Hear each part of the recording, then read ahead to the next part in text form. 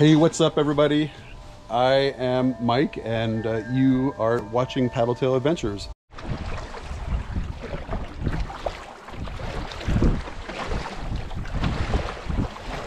I am preparing for another trip, a 5-day trip with my dog Isla. And a lot of people have been asking, what is in my backpack? What do I carry with me when I go out alone? So let me start with my sleep system. I have tried several things in the summertime, and this is my Thermarest quilt. It's rated to -6, and so far it is a dream. I can actually sleep with my feet out when I'm getting too warm, or my feet back in. There's a little pocket here that will fit my Big Agnes AXL insulated sleep air mattress, and that air mattress is a 25 by 72. So this 25 is the width and 72 is the length, and this fits perfectly. I love it. It's a great addition to my sleep system, along with these two pillows. One goes, I rest between my legs, and one is for my head. And obviously the stuff sack. And I use this silk liner that will fit the air mattress, so it's a lot more comfortable. Thermarest Z-Lite goes underneath my entire sleep system for added security and comfort.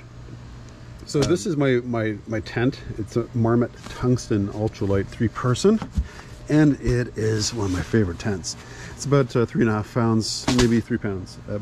3 pounds at the max, I guess. These are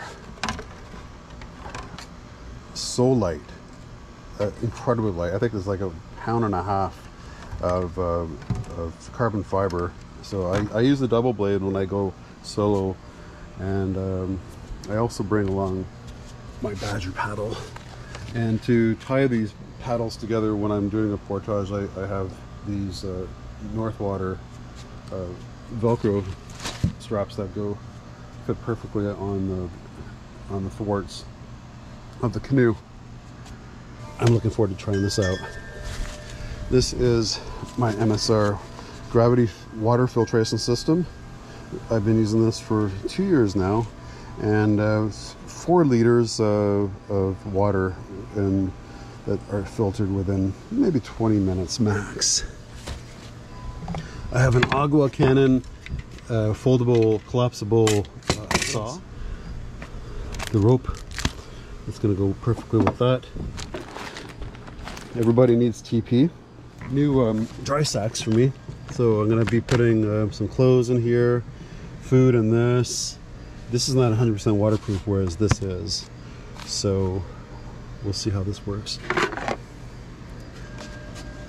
Everybody needs a plate and a bowl. So this is solar chargeable, and this is my crushable crush light from Goal Zero. So you'll see it's just has 3 detents for the lights. You can press and hold, and it'll flicker like a candle too, which is pretty cool. There we go. And this is my Sherpa battery bank. It's wireless, as well as you can put your USB-C, Type-C, and your USB-A in here to charge your phone, your batteries, and whatever else. I'm not gonna lie, it's heavy. I'd say about almost 1.5 pounds, but it's worth it. I don't want my phone to ever be at a situation where it's dead and I can't communicate through my Garmin InReach. And this is where I put all my gear, my electronics, my cables. So this will go in here as well. So what's in my PFD? Well, I have these attached to, the carabiners attached there for whatever reason. I want to attach something to it, or to my packs. I have my fishing gear. I always have my tackle here. It's just, I know where it's going to be, so I'm going to get some plastic worms because I do find that they're so easy. They're one of my go-tos for catching bass, and these are for some trout.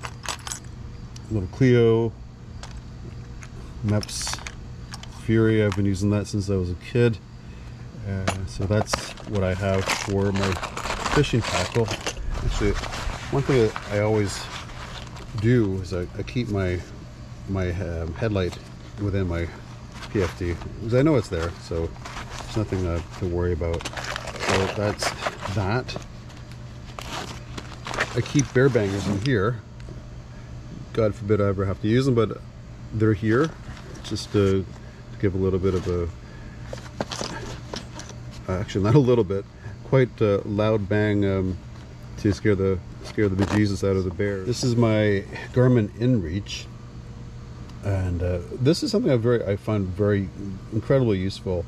Just a peace of mind if you're in a situation where you need to get out of the park quite fast. So you're hurt, or you lost all your gear, you flipped over your canoe, and you're in deep trouble. Well, this is always going to be on me. It's attached to my PFD, and it really helps to ease some peace of mind, really, for family and myself.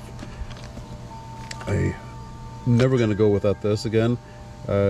Packing my bug spray, my bug lotion in my pack is just not a thing that I want to do ever again, especially on portages when you know this is literally right there on you. So that is that. This is what I carry in my PFD. Forward, I do carry a fanny pack, and with my fanny pack I can have my sport drink, Kool-Aid or whatever, lighter,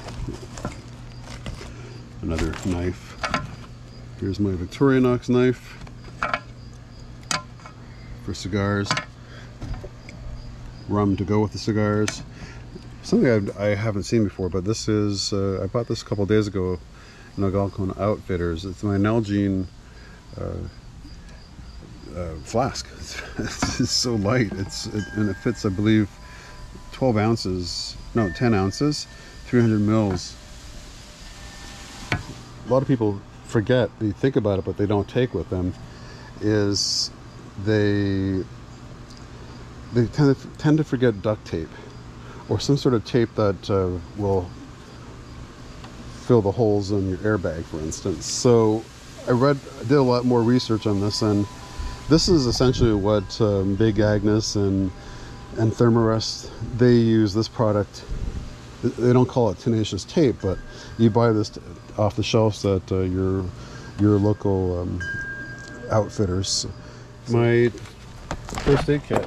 So I got everything in here I need, from steri strips to iodine to pads and whatnot. This is my yoke pad and my Northwater baler with rope. I have pretty well everything I need for my mess kit here, and there's no, you can't call that a mess kit without having the complete mess kit. So this I just got the other day. I love GSI products. I think this is fantastic. This is the GSI Pinnacle Base Camper, good for 2 people, and it comes in anodized aluminum and with Teflon coating, so it's super slick, super slippery. So I've had 0 issues using these in the past. Nothing sticks to it unless you're using too high of a flame. So this top part is the frying pan. Then there's 2 lids and 2 pots, one small, one large. So insulated cup. I am a huge fan of Jetboil, and I've been using them for the last, say, 8 years now.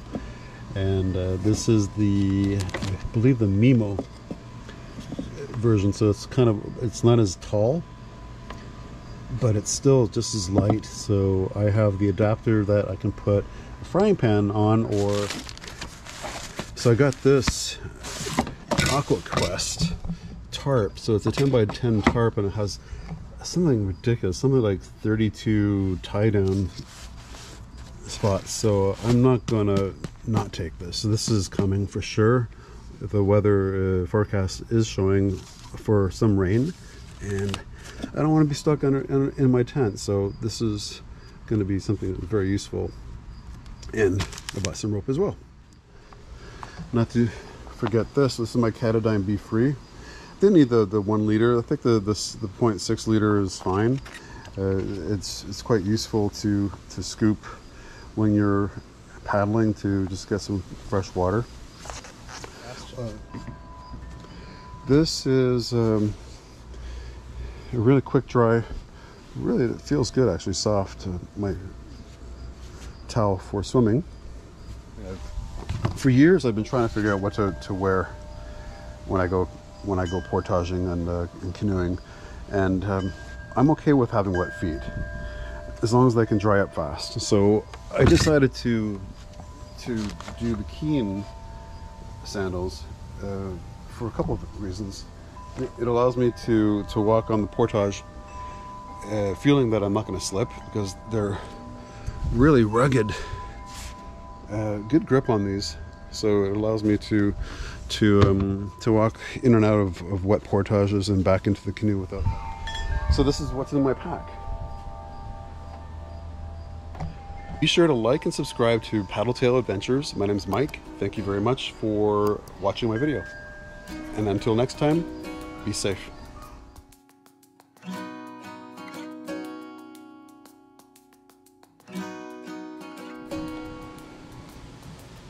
Hey, what's up, everybody?